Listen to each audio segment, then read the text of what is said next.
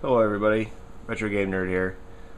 I took War Putty 666 advice about the power supply for this Intellivision II, using a 12 volt 800 milliamp power adapter that I have. I have hundreds of power adapters, just happened to find the right one.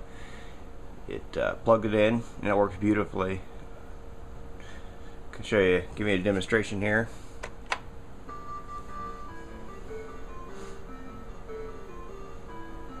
This is again running off a 12 volt power supply when it calls for a 16 volt. Still not correct.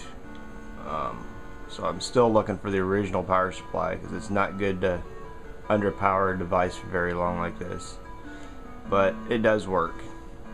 Over time it would just wear out components inside the Intellivision, and as we all know, these components inside this Intellivisions are hard to come by.